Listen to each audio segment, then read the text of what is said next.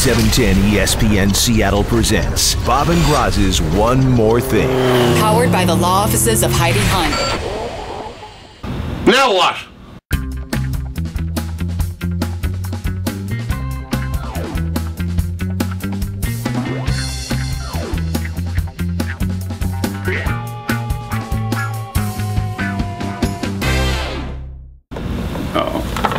That was a swing and a miss. I didn't get Brady to laugh on that one, but that's my question for Jack Zarenzik.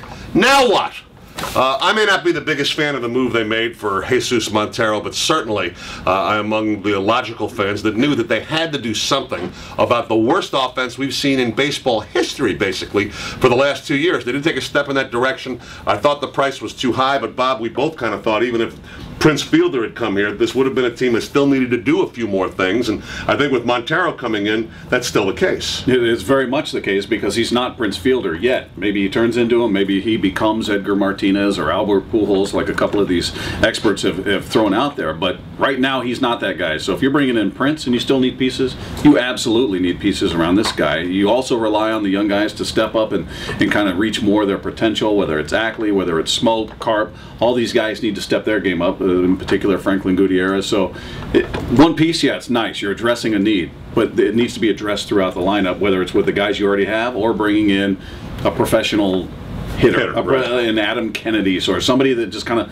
plays that role of the veteran who's kind of a consistent presence there in the lineup. You and I agreed on one thing, though, I think, when we were talking on the air today, and that is, for Mariners fans, okay, it is kind of an exciting move, definitely. And for those of you who aren't as excited, certainly the pressure is on. He's the Yankees' top prospect, it seems, for years. They've been talking about him in that organization forever. When he came up last year and he had 60 at-bats, hit 328. But for Mariner fans, I would hate to see the pressure of the world put on this guy coming in. That, hey, here's our cleanup hitter for the next 20 years starting today. I hope they take it slow with him, which is another reason to kind of bring in some more support. And by slow, I don't mean he shouldn't be playing. I mean, of course he should be playing, but he doesn't have to bat cleanup right out of the start and shouldn't be blamed if they don't hit right out of the gate. Well, yeah, I mean, if you don't have other threats in the lineup, that's going to affect what he does, first of all. Second of all, he's 22 years old. He has yet to play a full season. We saw 61 at-bats last year.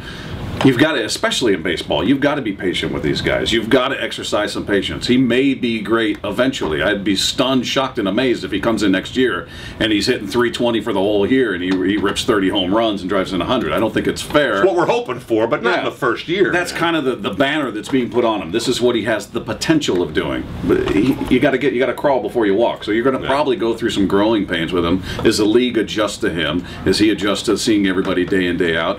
It's going to be a process. So hopefully Mariner fans who are starved for wins, starved for offense, will keep that in mind. Come on, Jack. Bring a few more hitters in.